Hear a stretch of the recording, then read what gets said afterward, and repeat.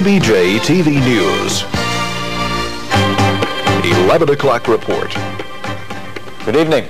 The state's fact-finding report on Virginia Western Community College is out, but some of the most important sections have been censored. It does include new revelations of questionable purchases at the school. The State Community College Board's Executive Committee released the document in Richmond tonight, and Mark Freiberg reports. 9 of the report's 52 pages were blacked out, along with sections of several others. The legible portion listed 6 uses of the college's funds which the committee suggested to be improper or questionable. Faculty staff retreats to resort locations which were primarily social in nature, numerous working lunches, Christmas gifts for employees, photo enlargements of Queen Elizabeth's visit to the United States, a wedding gift for a faculty member's daughter, and faculty staff picnics. The document also confirms news media reports that President Harold Hopper's home was remodeled in part by college workers on the state payroll. Though Hopper indicated to the investigators that the late head of maintenance at the college, John Young, was asked to oversee the project, the report reads, "We did not find any evidence that the president paid Young for the extensive amount of work, 11 to 13 days, Young was responsible for." In Hopper's reply attached to the report, he suggests he was not aware that Young wasn't reimbursed, that Hopper had asked his wife to pay the bills. The report also confirms that the college bought a tow bar to pull in one of Hopper's cars.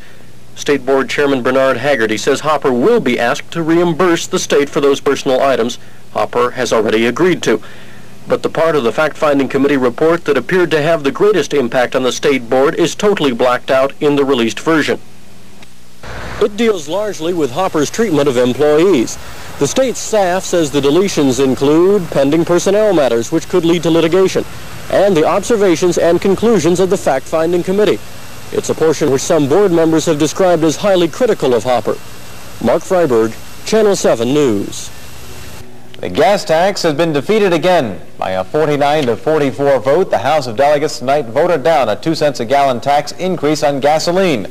But the tax's sponsor says he'll try to revive the tax again, probably tomorrow. Paul Lancaster reports. For dying once, being born again, and being delayed 3 times, the gas tax was finally debated on the floor of the House this evening.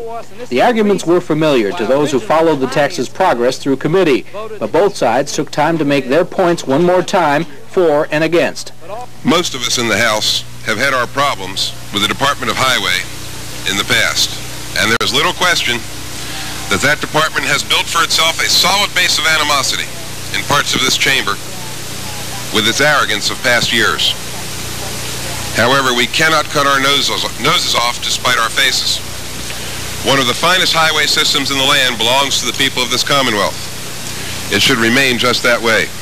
They need the money for the 244 employees that they budgeted for, and for the $38 million for new equipment that they're going to get. Is that what that money's going to come in for? I don't know. But let's think about it. These are some of the figures that came up before us, and this is the reason why originally the Finance Committee voted to keep this thing in committee and look at it for a year. After close to an hour's debate, the bill was voted by a show of hands. The results announced by House Speaker A.L. Philpott. Ayes 44, noes 49. House refused to engross and pass the bill to its 3rd reading. The bill was defeated, but not necessarily killed. That is, sponsor Martin Perper says he'll try to revive the bill through some parliamentary maneuvering. Paul Lancaster, Channel 7 News, the state capitol. The state Senate today killed a bill to revise Virginia's sterilization law. The law allowed the sterilization of thousands at state mental hospitals during a 50-year period prior to 1972. After word of the program recently became public, there was strong sentiment to change the law. But senators today said there were too many questions about the law, and they voted to kill the proposed changes until next year.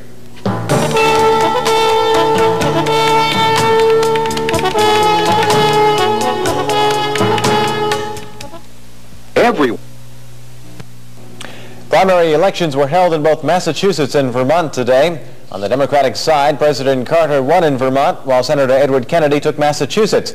And the big surprise in the GOP race is Congressman John Anderson, who's leading in both state primaries. Walter Cronkite has more. This will be remembered as the day John Anderson, a veteran of Congress but a newcomer to presidential politics, forced his way into the race for the Republican nomination. Anderson did it with very strong showings in the Massachusetts and Vermont primaries, making both a lot closer than anyone had dreamt they'd be. Here's how the Republican contest looks in Massachusetts. With 49% of the vote counted, Anderson 31%, being pressed by George Bush and Ronald Reagan with 30% each. And here's how Vermont looks in the Republican race. 86% of the vote counted there, Anderson 32%, Reagan 30%, and Bush trailing with 22%. The Democratic primaries in both states have the winner way out in front of the loser. Senator Edward Kennedy is the winner in Massachusetts, a home state victory over President Carter he had to have. And here's how that vote looks in Massachusetts Democratic run. 49% of the vote in, Kennedy 65%, Carter 29%. In Vermont, Mr. Carter is an even bigger winner, and here's a check on that contest. 86% of the vote in, Carter 75%, Kennedy 25%. Again, for the Democrats, Kennedy is the winner in Massachusetts, President Carter in Vermont. But John Anderson, by doing so well in both GOP primaries, may be tonight's biggest winner of them all. This is Walter Cronkite, CBS News Election Center in New York. The Ayatollah Khomeini has given his permission for the 5-member UN Special Commission to visit the 50 American hostages. The militants who occupy the U.S. Embassy in Tehran have said in the past they would obey any order from Khomeini. Iran's foreign minister said tonight Ayatollah Khomeini has given his approval for the United Nations Commission to visit the hostages. The militants holding the embassy have been defying the Iranian government, insisting that the commission could see only a few of the hostages and then only to hear testimony about their alleged role as spies. President Bani Sadr and Foreign Minister Ghazadeh have rejected the militants' terms. According to the militants' own account, the president warned them they were undermining the Iranian government. The dispute with the militants has turned into a test of strength for Bani Sadr, who is still trying to consolidate his power and is seeking broad support for his policies in the campaign for a new Iranian parliament. Bani Sadr, with the unanimous backing of the Revolutionary Council, has promised the UN Commission it will see all of the hostages during its visit to Tehran. Commission members, who earlier today held their 7th futile meeting with Ghazadeh, learned that the militants had refused to show them all of the hostages until after they returned to New York to make their report on Iran's grievances against the Shah and the United States, and only on the condition that their report satisfied Iran. Tom Fenton, CBS News, London. The U.S. is backing off from its vote over the weekend on the United Nations resolution against Israeli settlements on occupied Arab lands. Secretary of State Vance says he takes the blame for a lack of communications, which resulted in a yes vote instead of an abstention. The snafu began here at the UN Security Council on Saturday when the U.S., in a hardening of American policy, called for the dismantling of Israeli settlements in occupied Arab territory. There were also various references to Jerusalem. Then, in an unusual statement issued by the White House last night, President Carter made it clear there had been a major error, saying that the failure to communicate clearly the U.S. position on Jerusalem to the U.S. ambassador at the UN resulted in a vote in favor of the resolution rather than abstention. Whose failure? As I said this morning, I accept responsibility. The administration seemed to launch a damage control operation, trying to put the best possible face on the embarrassing situation. What has been done here has been a remarkable exercise in candor. And if there's something wrong with candor, then there's something wrong with all of our values. The State Department made no effort to conceal that the administration's actions had boxed it into a no-win fix. There's nobody in this government who thinks that the net effect of this general exercise is positive. That view was shared outside the government. To what extent can we have confidence, or the credibility of the American administration now is in doubt? If they vote in favor and a few hours later they disavow what they have voted in favor of, who would trust the United States anymore? Bernard Kalb, CBS News, the State Department. The Israeli government today rejected the UN resolution, and Tom Fenton reports that despite the U.S. explanation the vote was an error, the Israelis are not satisfied. The severity of the cabinet's reaction matched what Israelis perceived as the severity of the Security Council resolution. Cabinet members didn't expect more from the United Nations. They had hoped for more from the United States. And they did not find President Carter's disavowal of the UN resolution particularly convincing. Justice Minister Shmuel Tamir. We didn't feel that it answered all of the questions, or most of the questions, and there is still a deep feeling of anxiety and disappointment and dissatisfaction from a very strange, far-reaching attitude by the United States. It doesn't help the peace process, on the contrary. One cabinet member called the Carter explanation cheap. Several officials said they felt humiliated that, on a matter of such importance as the status of Jerusalem, the President of the United States would claim a communications failure. Asked if he believed the President, one Israeli who generally reflects Prime Minister Begin's thinking replied, "I believe in God. Everybody else pays cash," indicating, presumably, a certain degree of skepticism. But the bottom line for Israelis is that in 5, 10, or 20 years from now, the Security Council resolution will still be on the books. President Carter's explanation will have faded from memory. Bob Simon, CBS News, Jerusalem.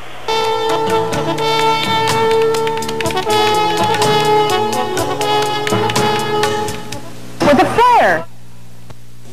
All of Virginia's urban areas showed increased unemployment rates for January, and Lynchburg led the way. Layoffs at the Lynchburg foundry pushed the Hill City's unemployment rate to 8.7%. That's a nearly 3.5% increase from December. Employment officials say the rise statewide was seasonal and not an indicator of a recession. Whether the motives are sincere or sinister, some Roanoke County residents say they don't like a proposal that they say could deny them a vote on how the county's school board is picked. Paul Lancaster reports. The proposed vote is a follow-up to the county's decision a couple of years ago to go back to the traditional form of government. The transition was not complete. The county supervisors kept the power to pick school board members instead of giving that authority back to a court-appointed trustee electoral board. The premise was that a vote on the issue would take place later. But Senator Buzz Emick's bill would in essence cancel that vote, the argument being that most county residents want the supervisors to pick the school board anyway.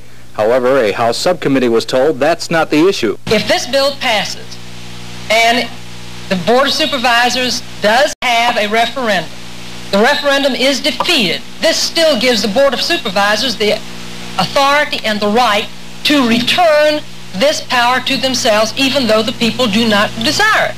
And this is negative government. The consensus of the subcommittee is to let the referendum take place, the argument that it wouldn't cost that much. And an issue as important to Roanoke County as its schools, Chairman Dick Cranwell says it's important that everything be done to find out what the people want. Paul Lancaster, Channel 7 News, Richmond. Only 3 school announcements for tomorrow. The public schools in the counties of Bedford, Charlotte, and Pittsylvania County will be opening 1 hour late. Dudley, a chance of rain sometime soon? Yeah, there's a chance of rain, but you know, that sounds pretty good because we've been getting this little warming trend since I've been sitting in here for Hal, and